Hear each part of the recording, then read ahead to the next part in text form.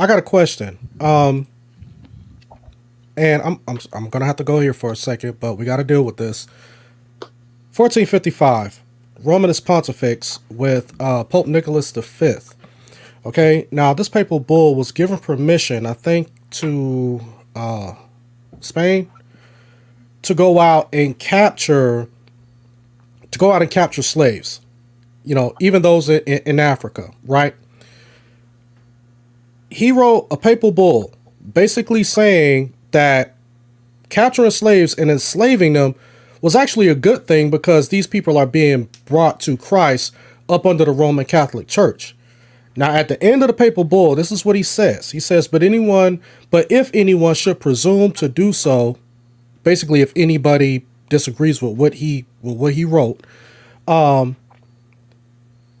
if anyone should presume to do so, be it known to him that he will incur the wrath of God and of the blessed apostles Peter and Paul.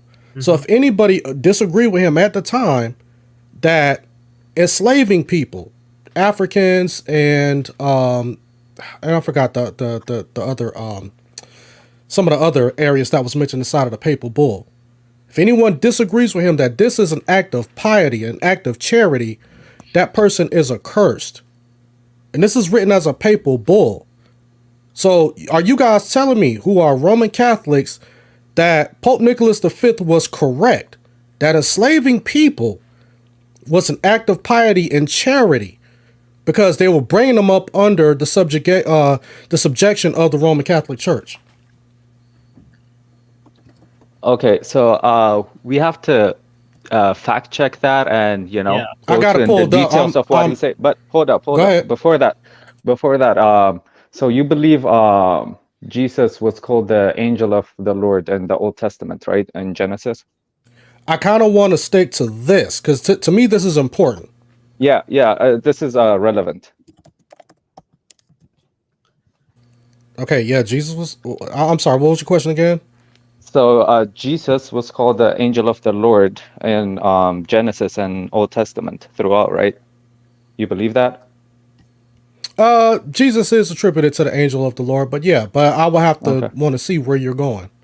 Okay, so multiple times in Genesis and in the New Testament, especially in Genesis, when Sarah's slave, right, when she ran away, the angel of the Lord, he came down, who we believe is Jesus, and he told her to go back to her master.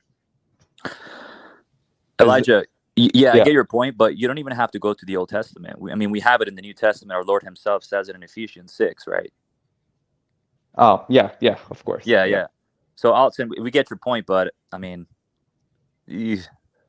So, my thing is, like, you see stuff like this throughout the Old and New Testament, so I'm questioning why the Pope is doing this. Wait a minute. What's his reason? Hold on. So let me get something straight. So Alton is saying that this scenario was a situation where there were people being forced to Catholicism and they were being made slaves. Correct, Alton? This is the scenario? Yes, correct. Okay. So you brought us to the Bible to say what? That Paul says slaves obey your masters. Yeah, but that's not an endorsement of making people slaves. So if that's your proof text, you know what I'm saying? That's a stretch. I will much rather hear you guys say, and I'm not a Catholic, yeah, they were forcing people into slavery so they can accept Christianity. It was wrong, and we don't accept that.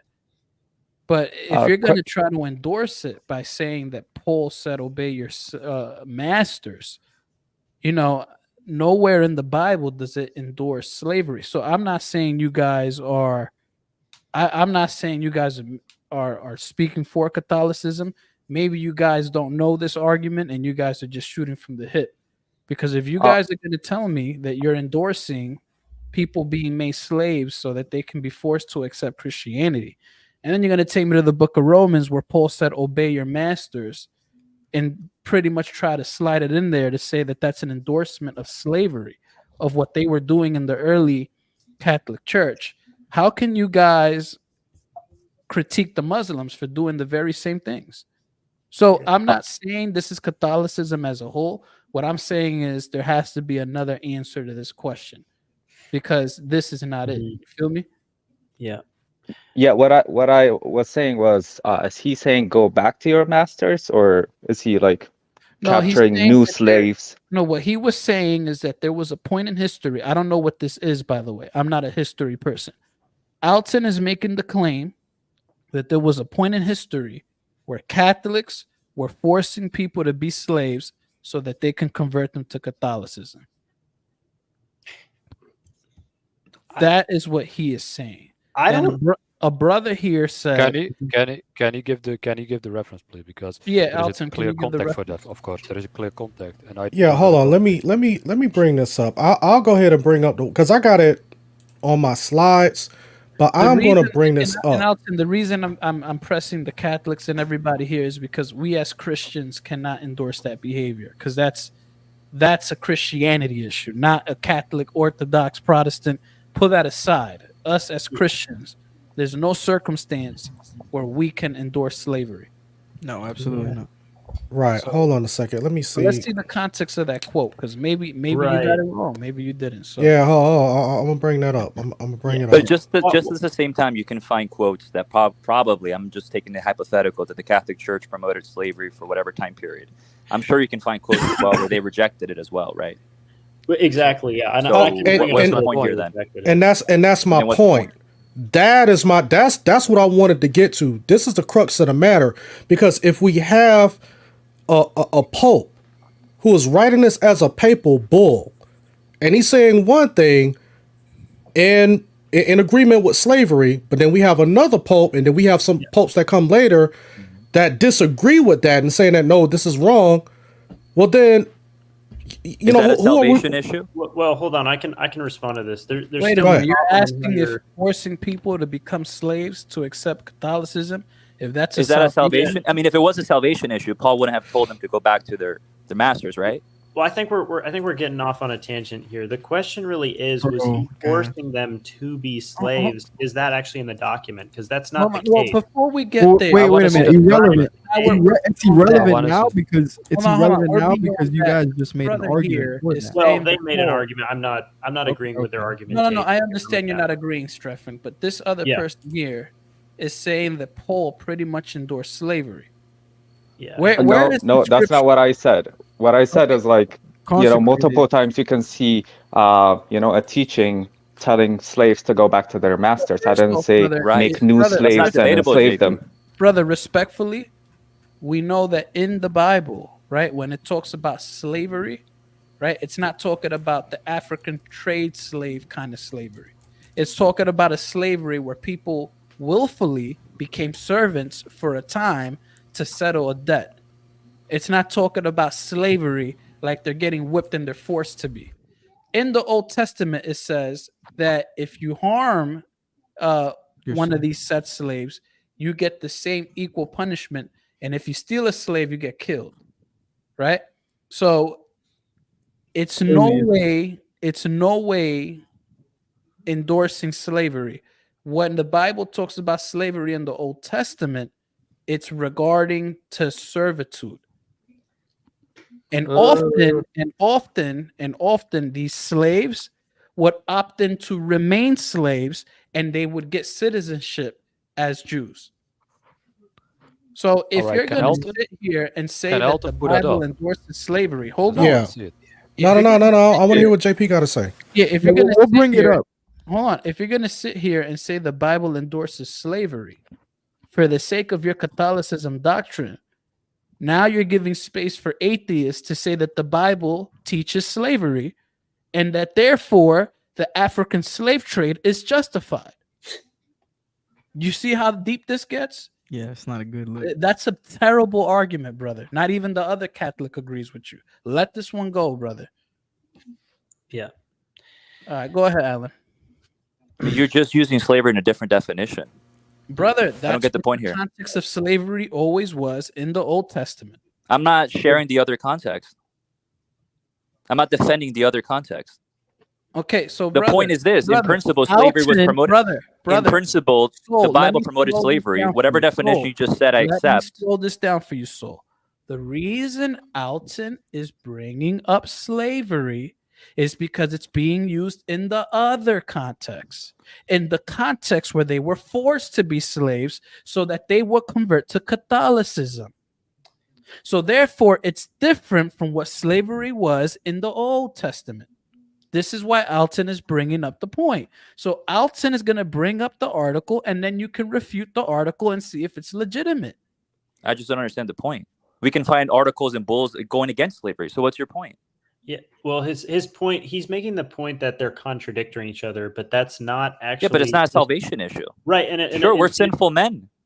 Right. Wow, congrats, you won something. well, what he's trying to say here is they're contradicting each other on definitive teaching, but that's incorrect because this was never definitive teaching. The papal statements here are not of universal application. They never had to be definitively held by all right, Catholics. Can you guys exactly? So basically, these statements were addressed specifically to the Portuguese king Alfonso V. Okay, he was legitimizing Portuguese conquests in Africa and military campaigns against the Saracens in Morocco. All right, these were Muslims. These were Muslim pirates. Strengthened by God. That's a better response than what the heck Concentrated Soul was saying over there, man. Because this man was literally endorsing slavery, bro. I mean, brother, do you want to take a whip and whip me, brother? Not just that, but Consecrated, you kind of try to double down on it. Don't. Yeah, I wouldn't recommend try to double down on it and then pull a quick. No, you guys are trying to run away from it. No, I accept the definition JP said, but don't run away to say the Bible didn't promote slavery. It did. No. That's not what he said. The Bible did, dude. That's not what he said. It did. Don't run away from it. Wait a minute. Actually, ironically, chill as a Protestant, you can't justify it, but because without apostolic succession, you can't claim it's wrong. Brother, listen, calm down, bro. Without apostolic succession, you can't claim it's wrong. Take it easy, brother. You're gonna catch a heart attack, brother. Take it easy. Listen, don't run away. Listen, Consecrate. I sent you the link because I thought you know what I'm saying, you could be chilling here. But look, he did not deny that slavery isn't in the Bible. He is explaining to you what exactly slavery means. And I didn't reject that definition. Okay, then. So then why are you getting so defensive about it? Because he's saying that slavery doesn't exist in the Bible. Bro, that's not what he said. That is what he said. Play it back. I didn't say that, brother. But anyway, guys, I'm gonna head out, y'all. Yeah, God bless guys. Let's get through the topic. Let's strength by God made a good point because he said. He ran. No, strength by God didn't run. He's there. No, not strength by God. The other guy, he ran. He got made a fool out of, and he ran. Now, look, listen. I don't care if you're Orthodox, Catholic, or whatever the case may be. All I ask is that you be honest. That's it. So that's it. Just be honest. I think strength by God gave an excellent response to that. No, he gave a response that did not include the endorsement of slavery. Yes, that is correct. Yeah, but also the context. He gives the context too. Well, let's allow Alton to make his argument. Let's allow Alton to make it was not the universal thing. That's the problem. Yeah. You guys all right, Alton, make your argument and you can share whatever you want to share. Yeah, that's all I was saying. What was that papal bull was, and I mean, I've read through the whole papal bull. I mean, I got certain parts and sections cut out, got in a PowerPoint presentation, all of that. You know, all I'm saying is that if people always want to point out the things that Martin Luther said, John Calvin Zwingli, okay, yeah, I get it. I've even said that, hey, I got some problems with, you know what I'm saying, some of the things that the reformers or some Protestants have said as well. But it seems like, and we just saw a prime example of it, to where people have joined themselves together with the institution of the Roman Catholic Church to where they can't even say, you know what, I think that was wrong. I don't care what nobody says. This is what I just personally believe. I believe it's wrong. I understand that I'm a part of the Roman Catholic Church, et cetera, et cetera. But some people act like that they really have to defend everything that Rome does. And then when you start to bring some of this stuff out, now you look like the bad guy for even bringing this stuff out and then asking questions and saying, is this right or wrong? Yeah. Because if I'm supposed to be up under the Roman Catholic Church, right? All right, and this is supposed to be and I'm supposed to be up under them for salvation.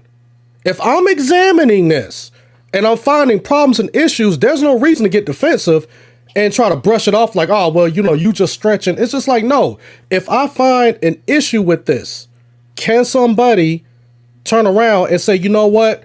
No, you're interpreting that wrong. Let me spend some time with this guy to really break that down.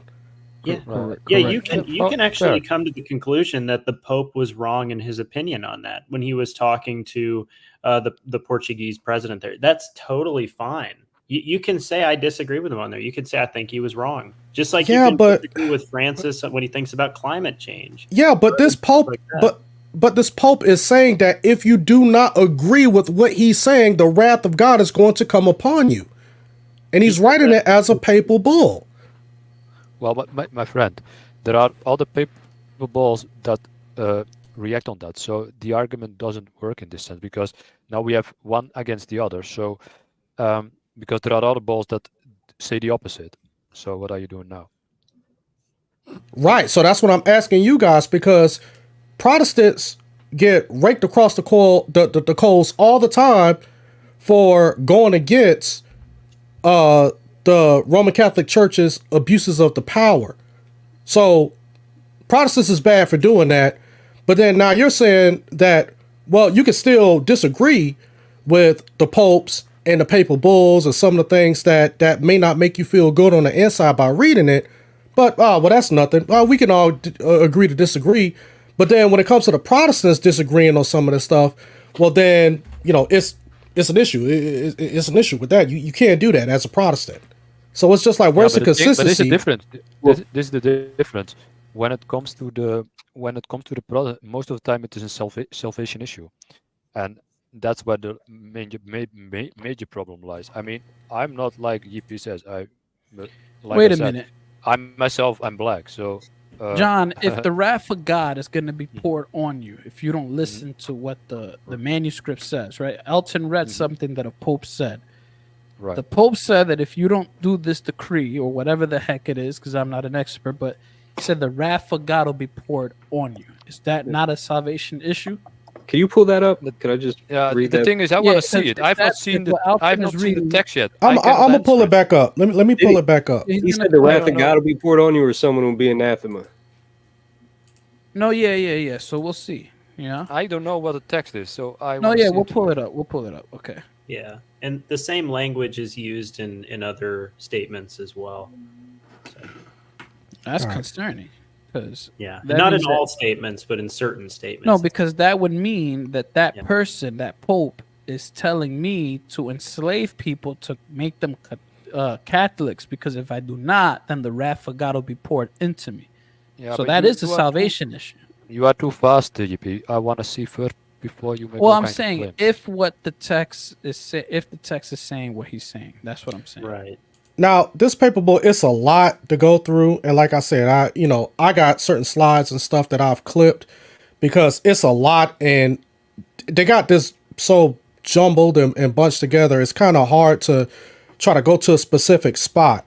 But this is the end of the bull right here. Okay. Now I'm going to go back up and I'm going to read the introduction, and I'm going to have to go back to this site to see if they changed some things, because I got a slide where I clipped from this particular website. Yeah, and now you backing up, dude. You just no. Hold on. Okay, let me just read it. Therefore, let no one infringe or with rash boldness contravene this our declaration, constitution, gift, grant, appropriation, decree, supplication, exhortation, injunction, inhibition, mandated will. But if anyone should presume to do so, be it known to him that he will incur the wrath of Almighty God and of the blessed apostles Peter and Paul, given at Rome at St. Peter's on the 8th day of January in the year of the incarnation of our Lord, 1454, in the 8th year of our pontificate. All right, I have a question for you. Where does it reference any point to about slavery? Because where is the point here about slavery? I don't see it. Hold on 1 second. me see if I can bring this up, because I can bring this up easier on my PowerPoint. Yep. And remember, the people that they're dealing with here are Muslim pirates who are kidnapping and enslaving people themselves. Those are the people who are the subject that the Portuguese leader is dealing with. Thank you for the context. Hey, listen, war is war, right? Yeah. No, it's in a context of war. All right, hold on. Man. Be honest then as well. Hold on. Let's hold on. Take your time, brother. As soon as you share it, I'll put it on. All right, this is one of the slides that I got. Now, this is from the bull itself. Okay. We therefore, weighing all and singular the premises with the due meditation, and noting that since we have formerly by other letters of ours granted among other things free and ample facility to the aforesaid King Alfonso to invade, search out, capture, vanquish, and subdue all Saracens and pagans whatsoever and other enemies of Christ, wheresoever placed in the kingdoms, dukedoms, principalities, dominions, possessions, and all movable and immovable goods whatsoever held and possession by them, and to reduce their persons to perpetual slavery, and to apply the appropriate to himself and his successors, the kingdoms, dukedoms, countries, principalities, dominions, possessions, and goods, and to convert them to his and their use for profit, by having secured the said faculty, the said King Alfonso, or by his authority, the aforesaid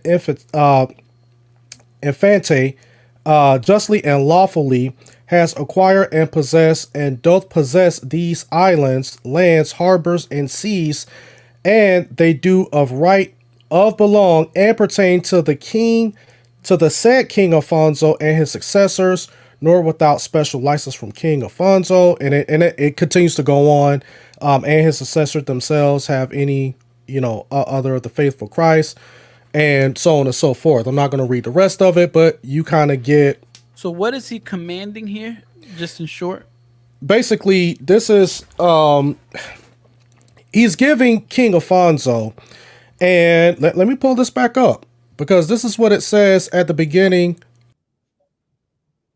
Yeah, he offed himself, man. He clicked off the wrong. Brother, just click the link again, brother. It's in your Facebook. All right. Well, I'll definitely look into that.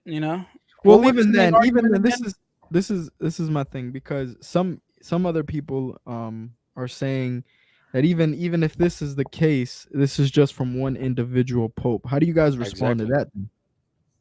No, how exactly do you guys respond to it? Yeah, I mean, I'm not Catholic. As far as I understand, like a papal bull, it's authoritative, but it's not infallible, in the sense it's not like a dogma that's to be believed at all times and in all places. So I can't see how this would apply to a Catholic today.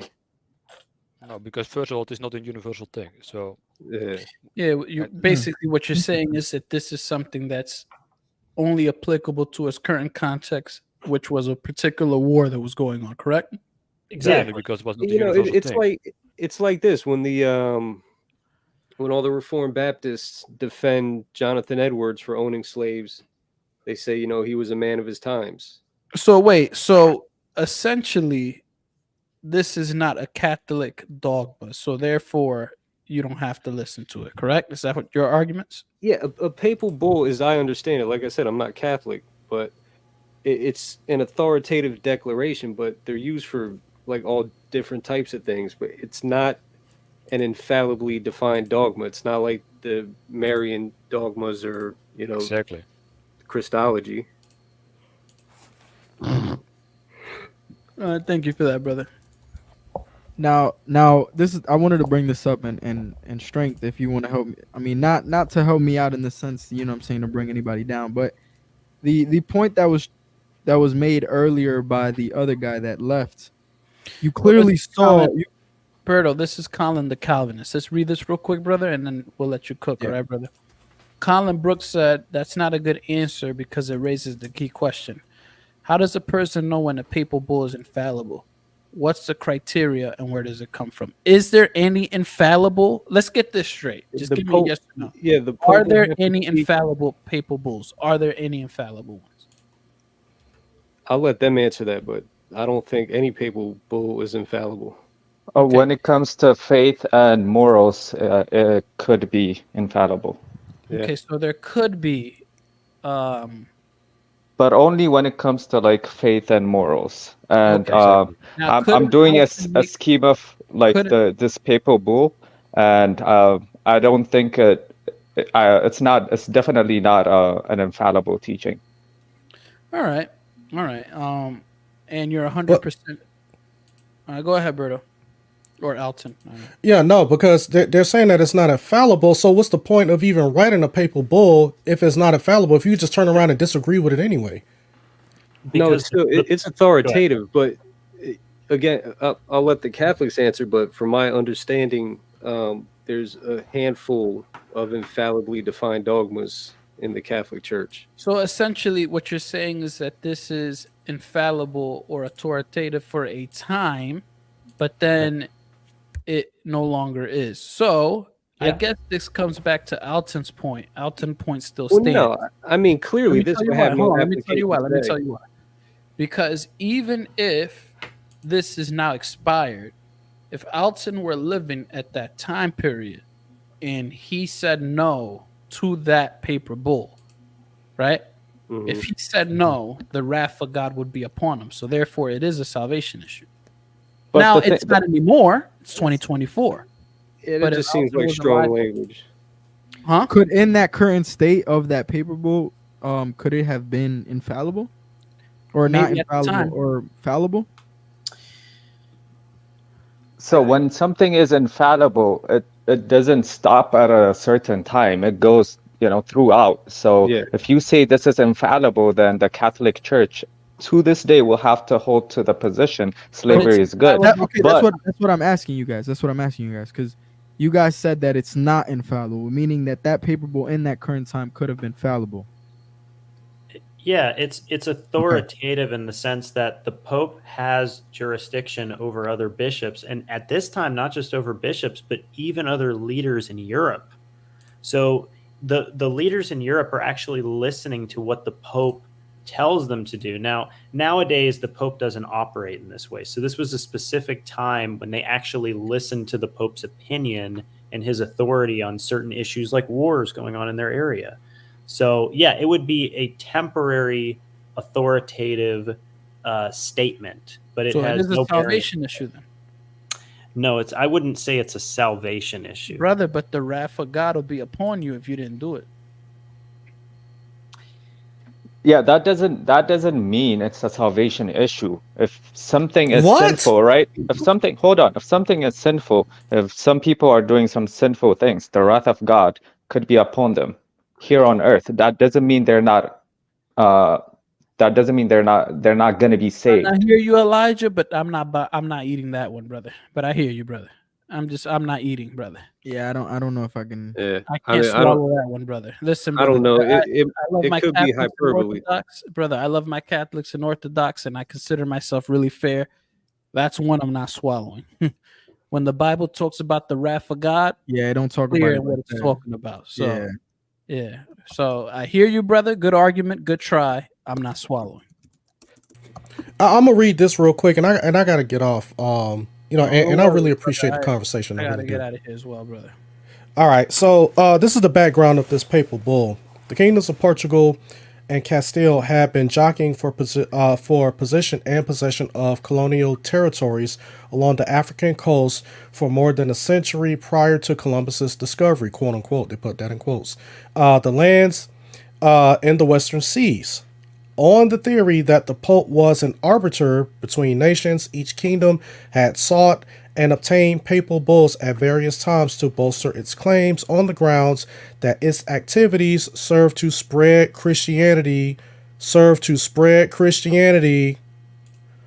The bull Roman Pontifex is an important example of the papacy's claim to spiritual lordship of the whole world and of his role. And of his role in regulating relations among Christian princes and between Christians and unbelievers, heathens, and infidels. This bull became the basis for Portugal's later claim to the lands in the New World, a claim which was countered by Castile and the bull Inter Catia in 1493. An English translation of Roman Pontifex is produced below, and that's basically it. They're just saying that this was you know, the information of how it was translated and all of that. But that's basically what the papal bull was about. You know, granting Portugal, you know, basically granting them a green light to go ahead and start claiming lands and enslaving people, and then saying that they were doing God's work by bringing people to Christ in the process. So this is why this particular papal bull was written. You see what I'm saying? And all I'm saying is that, go ahead.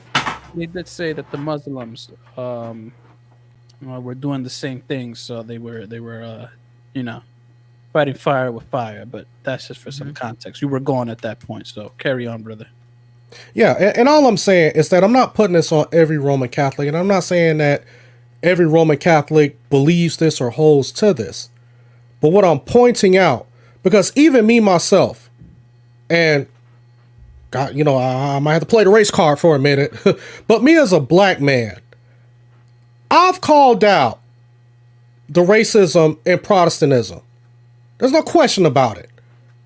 We had some racist Protestants that left Europe, came to America, and said that, hey, we're going to escape the rule of the Roman Catholic Church, and we're going to start this country over here in America, and, you know, it's supposed to be equal up under God.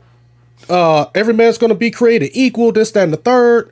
And then they turn around and start enslaving black folks in this country as well. And I called that out. So I don't want anybody to get it twisted. Like, I only have that energy for Roman Catholics and papal bulls and stuff like that. No, I'm going to address evil whenever it arises its ugly head. Because the Bible specifically tells us in Exodus that if anyone steals a man and sells him, A, the person who sold that man is going to be put to death, and B, the person who is found in possession of that man is going to be put to death as well. So if anybody is, you know, supporting any of that, I really suggest that somebody go back to the Bible and understand what that passage is saying. I think it's at Exodus, what is it, Exodus 21:16 or Exodus 21:24, somewhere around there. I know it's in Exodus 21. But all I'm saying is that be consistent. Right is right, wrong is wrong. I don't care if you call yourself a Roman Catholic or a Protestant or whatever. You know, let's deal with some of this stuff, because just like Protestants have a lot of blood on their hands, we have way more blood. I mean, the Roman Catholic Church have way more blood on their hands than the Protestants. So let's just be clear on that. Hey, thank you guys for watching the video. Go ahead and hit that like button. And if you like this particular content, hit that subscribe button as well if you have not done so. Also, check out this most recent video that I've done right here, or check out some of these other videos that I've done concerning the same topic. All right, you guys have a blessed day.